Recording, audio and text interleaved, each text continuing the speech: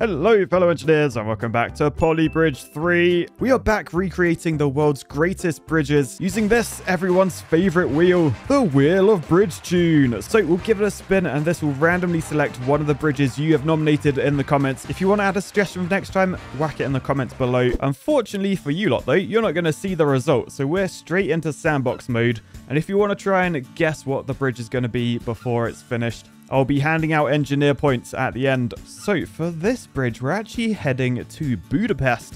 And this bridge, it has quite a long span to be fair. Although surprisingly, it's actually the shortest bridge in Budapest center. So I guess Budapest has lots of long bridges. That's all I can take away from this.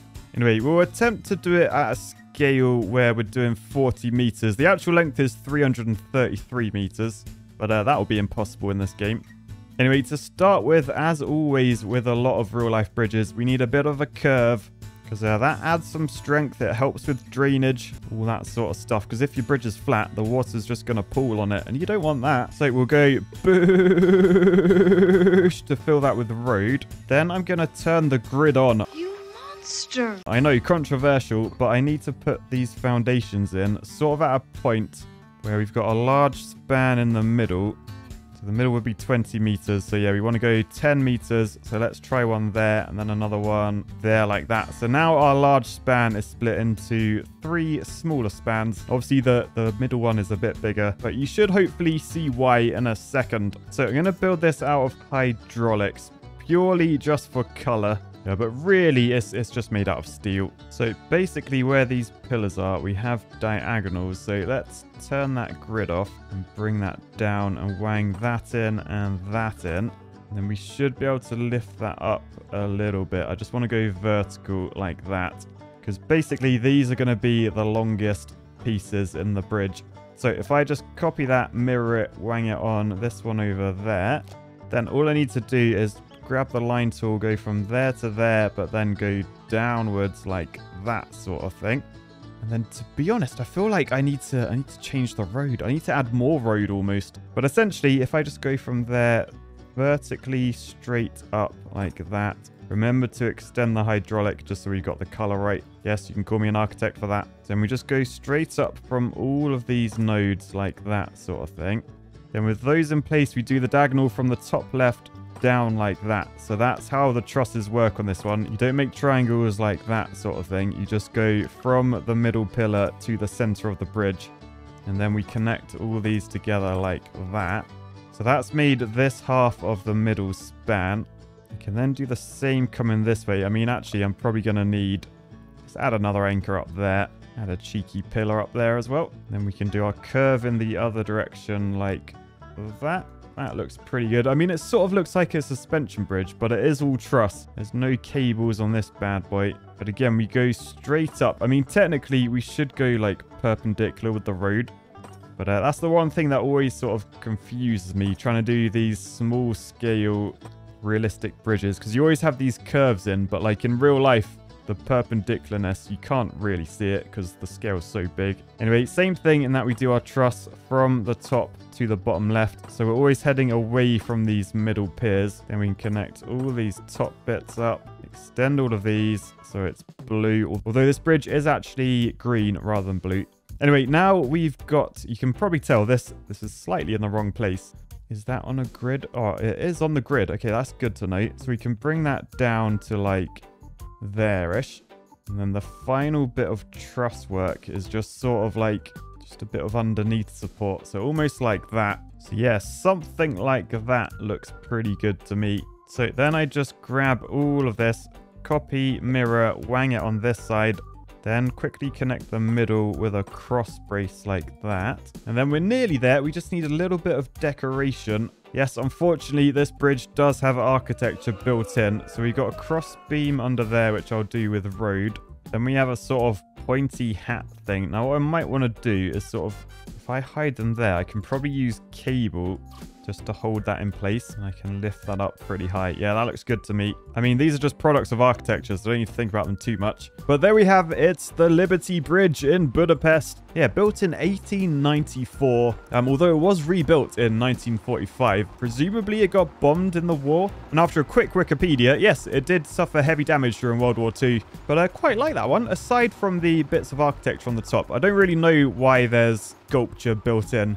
But this is a cantilevered bridge, so much like the fourth rail bridge. All right, before we move on to the next bridge, we are going to do what I love to do. We go to Unbreakable, we add a hydraulic phase at the start, and then we press play and we see what the bridge does. I am a scientist.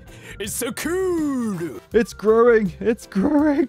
Okay, so that is the bridge. I cannot see the car making it across in the slightest. Question though, if we swapped it for Matt and Paddy in the G-Wagon and we crank up the horses to all the horses, surely Matt and Paddy can make it through this. I know it's quite a steep hill, but oh no, too much horsepower. Oh, Paddy, Paddy was driving. That's why. A very cool bridge. Thanks for suggesting that one. Anyway, it's time to go back to everyone's favorite wheel, the Wheel of Bridge Tune, and let's give it a spin and see what we land on.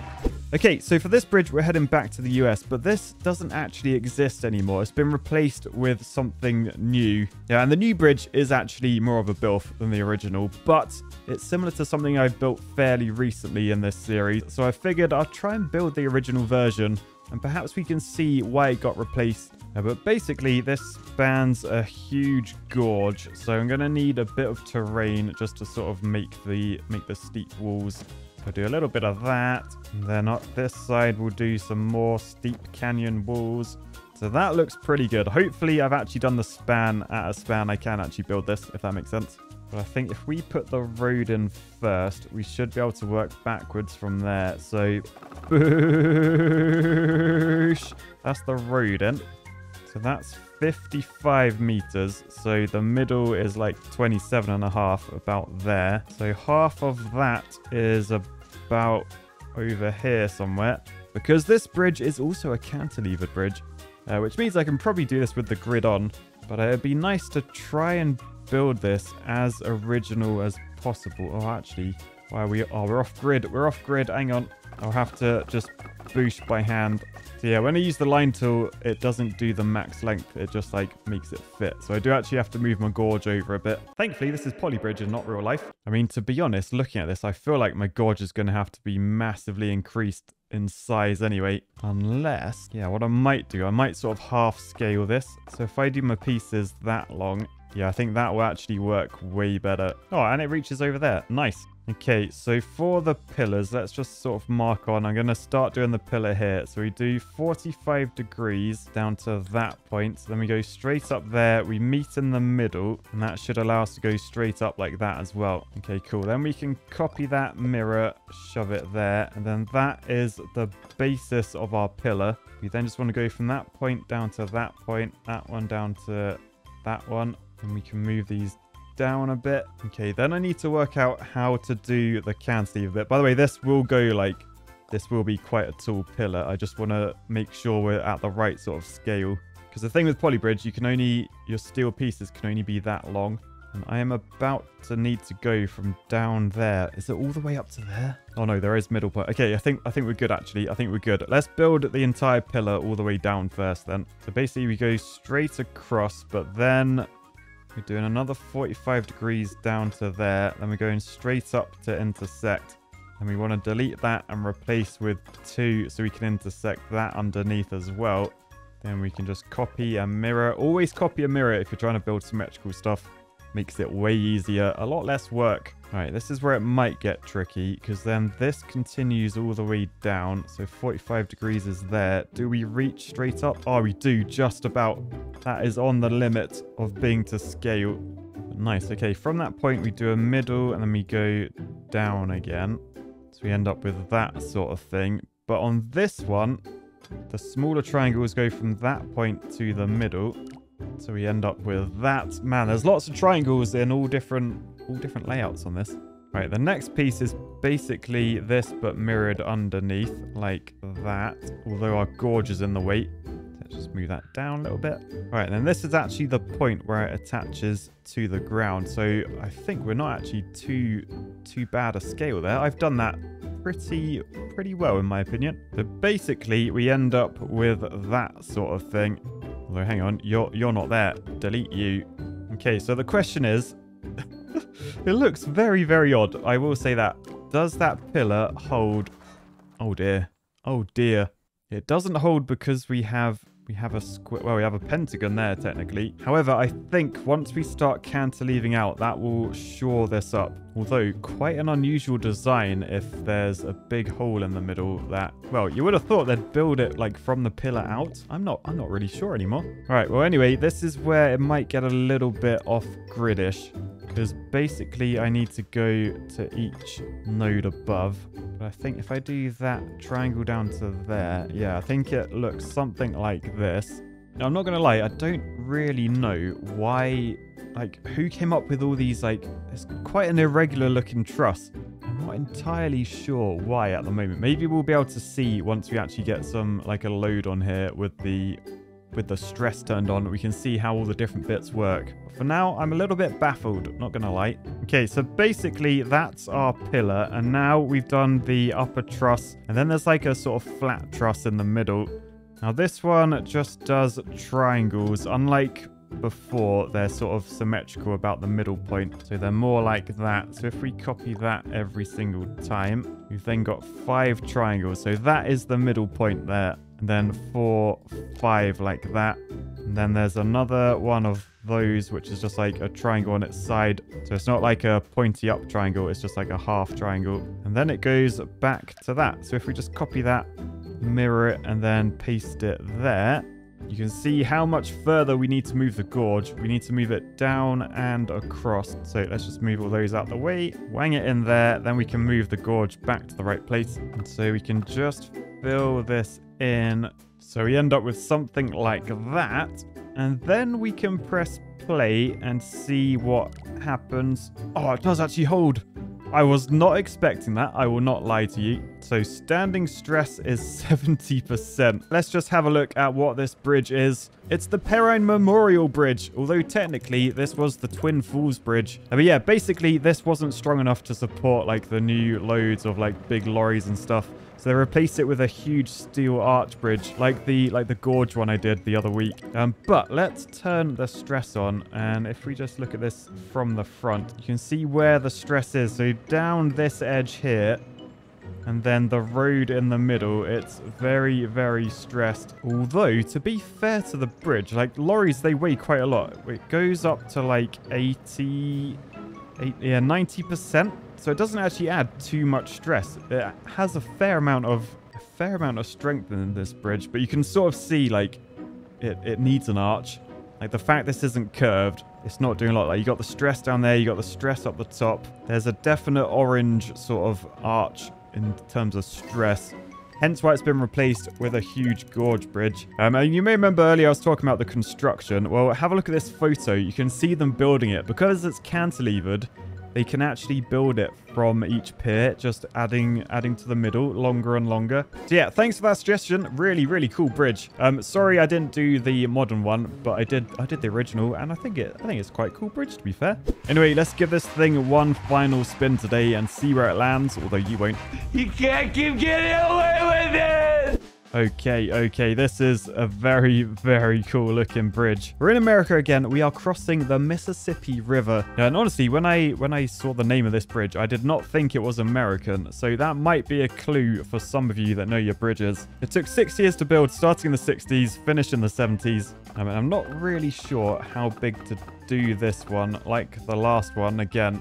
But I'm pretty sure I can do full-scale roads. So let's just move this out the way for now, because I don't know how long it's going to be till I start building. But we need a foundation going to like there-ish. The total bridge length is like over 2 kilometers. I'm just going to focus on like the main bit, the cool bit, because like the rest of it is just like foundations between like roads like that. Like that doesn't count. We don't care about that. The main span is 274 meters, and that is the bit we want to look at. Again, we're going to have to use hydraulics purely for the color. But basically, I'm building a huge steel truss arch, and then we're going to suspend the road from it. So I think I might work on the grid for now, but possibly come back afterwards. Because I don't really know. I mean, actually, I could try and get the number of road pieces in for like the number of cables. Hang on, let me just do some counting on the photo. Okay, it's got 11 pieces of road to the middle. So 1, 2, 3, 4, 5, 6, 7, 8, 9, 10, 11. Hopefully I can just copy that again. That is going to be a massive span. Okay, we'll move that out of the way. There's 2 of these. I may need to do the half scale again. I didn't realize it was that big. Anyway, foundation to that bit of road. Then let's try and get an arch from there to there. So how big can our hydraulics go? Is that tall enough? I don't think that's tall enough. And that is the main constraint. I think we're going to have to half scale this one, I'm afraid. Yeah, we could do a 75% scale. I think that works. Yeah, I think that will work. That will work fine. Okay. So first up, I'm going to put the cables in just so they're all in the right place. So these just go vertically up to that line I just drew. And this is what's going to hold the road in place. The road's just going to dangle from this huge steel arch above. So I've done half. So I just copy them, mirror, wang them on the other side. Lovely jubbly. And I can remove that line because what I need to do, I need to work out how this works. So we've got that there. That goes across there. And it looks like 45 degrees, like that. I'll just expand these hydraulics. And then we've got our pier, which means I can put the top of the arch in if I copy to that side.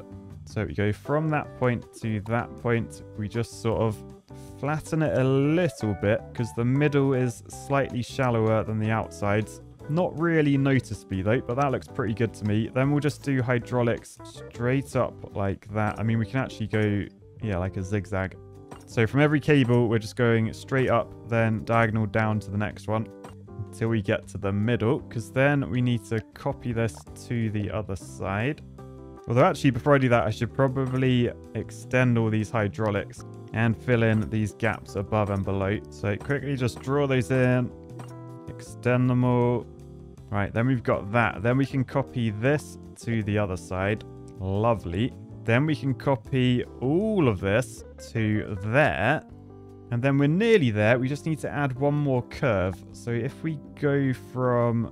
I mean, we want to go from like the tangent point. So probably there and there. And then if we bring these lines down to there. So this straight line is tangent to this like curve, this circle. And then I can just bring all these nodes up to meet this line. All right, so with that smoothed out, that's pretty much the main part of this bridge. Will it be strong enough? I'm not entirely sure, if I'm honest.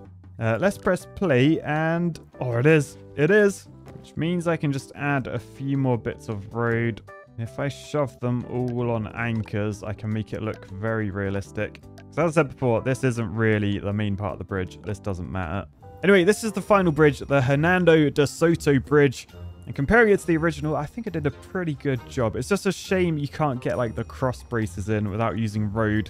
And I don't think I want to use road because that will add more weight. And look, we're already on like 90% stress. And our vehicle hasn't even made it on. If I just speed it up. Oh my goodness, that is not very good. So let's turn the stress on. Oh, you can see what's happened. These are too flat. These are way too flat. Now, there is a very ingenious way I can make this work a bit better. I can come to Blueprint, click on the lorry, and I can just reduce the weight a little bit. Now it weighs 5 polygramms, which honestly, looking at how red that is, I'm not sure if that's gonna help. Up to 99% stress. Oh, it just about makes it.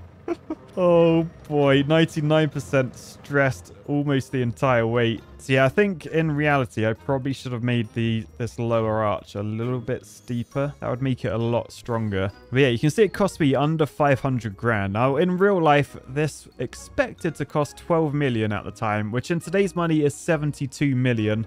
But the final price tag was 57 million, which in today's money would be 269 million quid for a bridge that's 99% stressed. I will say though, a tied arch bridge is pretty filthy in my opinion, so I think it's money well spent. Anyway, before we go, let's just head into Sandbox. Let's turn on Unbreakable, add a hydraulic phase, and let's see what this bridge does. Hello.